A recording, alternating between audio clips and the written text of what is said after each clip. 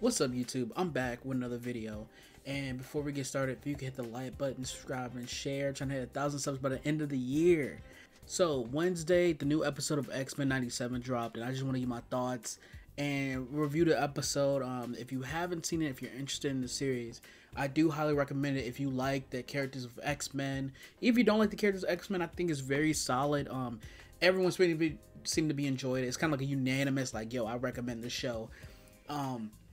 And so episode 3, I will delve into some spoilers because like it's a continuation of episode 2. It's kind of like each episode is like a continuing story where like things happen and you see the ramification in the next episode. You know what I mean? I don't know what happens later in the season. Are they gonna do? Cause I know whenever they revealed the like episode list, there is like a part 1, another episode, then a part 2. I don't know if they're gonna jump between single storytelling or whatever.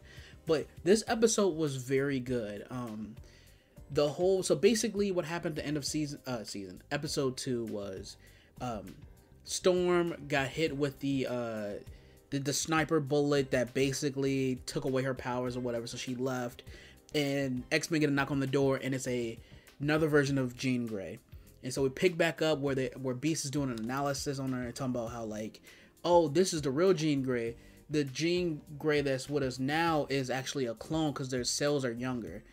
And so she starts to freak out because she's like, how can I be fake or how can I be a clone when I have the exact same memories, experiences, and feelings as the real Jean Grey? Like, y'all have to believe me. And it was very solid, like, how they tackled this, the way it was, where it's like, no one believed her. They kind of immediately went for the signs or whatever.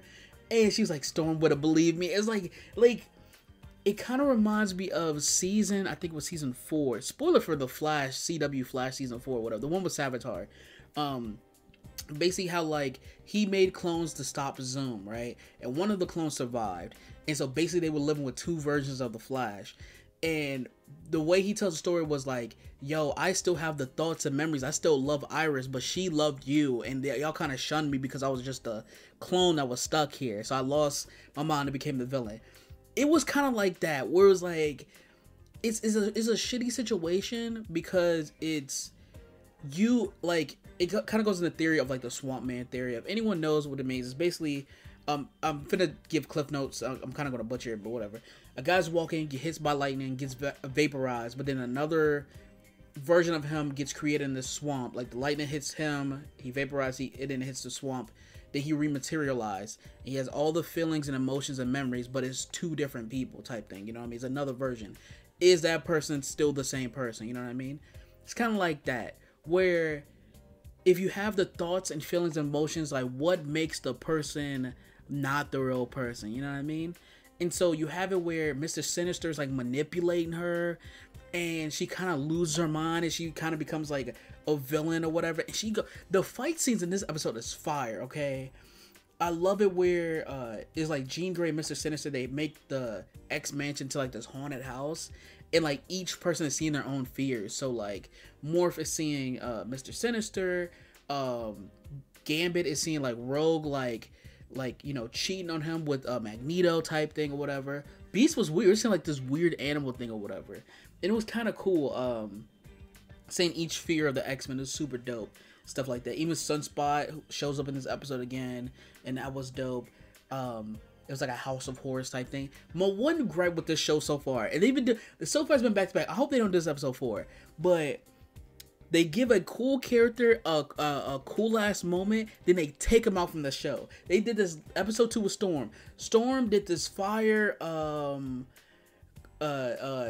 fight scene in episode 1 where she's making glass in the sand or whatever, making a glass tornado, right? Next episode, they get her the fuck out of there. She loses her powers, right?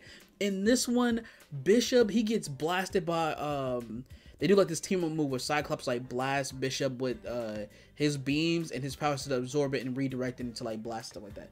So he hits Cyclops with this ultimate blast. He absorbs all of it and then makes his arms just like beams and stuff like that. He's shooting all these demons and stuff like that. And it was super fucking cool. Late in the episode, he has to leave. It's like, god damn, bro. Can we stay with some of the characters that they do cool shit? Like, damn it. And it's so cool how they tie everything into like the baby and stuff like that. And like they follow, it's like different routes to the same destination, where like, you know that Cable is this and the third and why he ends up in the future, but the way they get to it is so different, where like it catches you off guard. Like you can see the path you're going, but you don't know how the path differs until you experience, if that makes sense. You know what I mean? It's kind of like how MCU did like Spider-Man, where it's like, okay, we're gonna give you this long origin story, where it's like, okay, you got the origin story, but you didn't know you was gonna get it through 3 movies, if that makes sense. So it fits in there and it feels well. Another thing I wanted to say was, yo, Scott Summers is a freak, bro. It's a clip that everyone's talking about. I'm not gonna post it because I don't know how Disney doing with their X-Men 97. I don't need them coming up, knocking on my door and beat my ass, all right? But it's basically so the new Jean Grey, she calls herself Madeline. Because that's what her name is in the comics, Madeline Pryor, right? And so this is at the point where she's like, she's turned evil because like Mr. Sinister is manipulating her, right? And so she tells Scott, like, Scott's trying to get the baby from her, right? And this is the beginning of X-Mansion. And so he tries to like convince, like, yo, like, we can figure this out, just like calm down, this and third. And she was like, oh, you don't even believe that I'm the real one, ain't that right? Say my name or whatever. And she's super like seductive and like sexy and stuff like that. She has new outfit and all that stuff. This man just moans, what the fuck? What the fuck? Like, hey, I didn't know Scott Summers was a freak, you know what I mean? Like, yo, just imagine your wife being your best eater for like, after I get married, she started going crazy in the bedroom. Come to find out it's a clone, you know what I mean? Like, damn, like, hold on, I can't have both of you. No, I'm playing. But like, damn, you know? It was like, I know he was hurt because he was over there moaning and groaning, you know what I mean? It was crazy. The fight scene between Madeline and Magneto was off the chain. I love the art style in this show. Morph once again with another amazing cameo, a callback from a previous season of X-Men. It was super dope. I really enjoyed this episode. Kind of feel like I wish they would have fleshed out this. I wish this would have been the character arc. I mean, the show arc. They kind of feel like, because this is such a bigger deal than like what they kind of did. They kind of rammed it into 22 minutes, but it was dope. I enjoyed what they did. I mean, if the next episodes dealing with like Storm trying to get her powers back, I think that'd be interesting. But I really like how Mr. Sinister is like this looming threat, and the way they handle him. Because I'm only Mr. Sinister I know is from the Deadpool video game, and that's about it. Like, I don't know much about Mr. Sinister, but this was a fire introduction. So you don't need to know a lot about X-Men characters getting into this. They kind of explain everything to you in the show, and it doesn't like beat you over the head with exposition. So super fucking dope.